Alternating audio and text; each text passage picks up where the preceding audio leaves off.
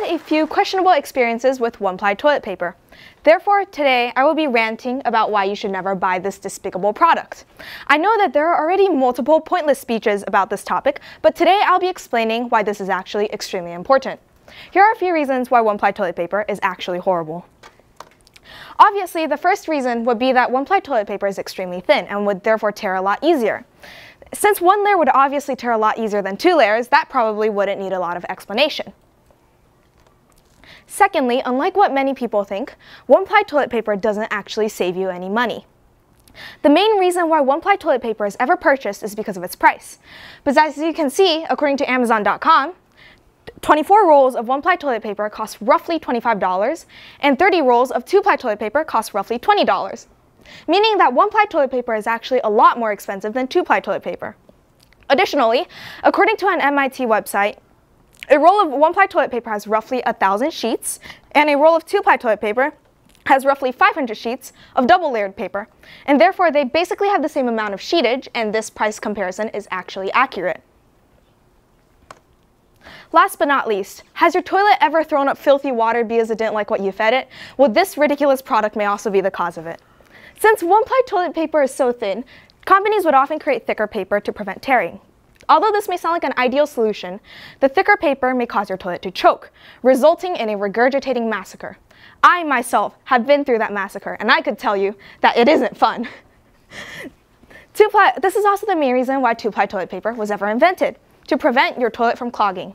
The plumbing costs alone will probably overtake months and months of toilet paper bills. What does all of this evidence prove? This evidence proves that I stand correct. One-ply toilet paper is horrible.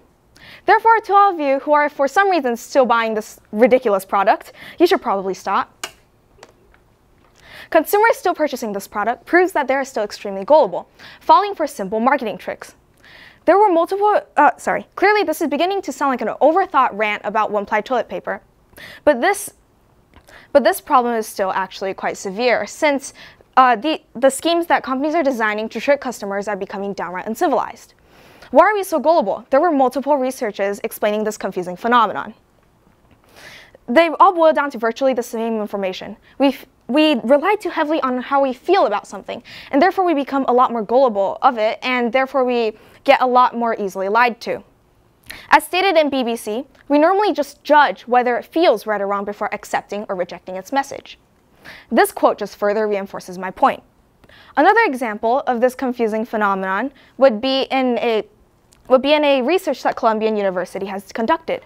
In this research, they asked 50 people if a substance called dihydrogen monoxide should be banned. Dihydrogen monoxide is often found in cancer and tumor patients, can be lethal if accidentally inhaled, and may cause excessive sweating and vomiting. Of those 50 people, 43 people agreed that it should be banned. 6 people were undecided, and only 1 person knew what dihydrogen monoxide was, which was water.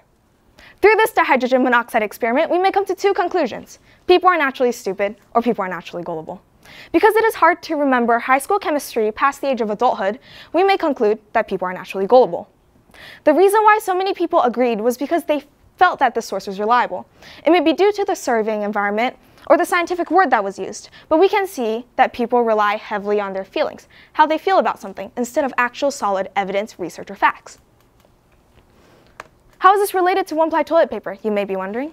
The common history of one-ply toilet paper being cheaper in quality brings buyers to come to the conclusion that it should also be cheaper in price, which is ultimately untrue. We feel that the toilet paper should be a cheaper alternative and feel that a source should be reliable, even when it isn't.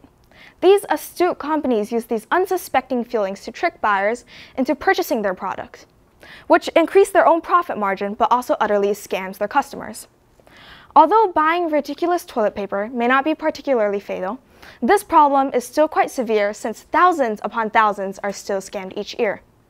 All in all, my hatred for one-ply toilet paper remains. Thank you for listening.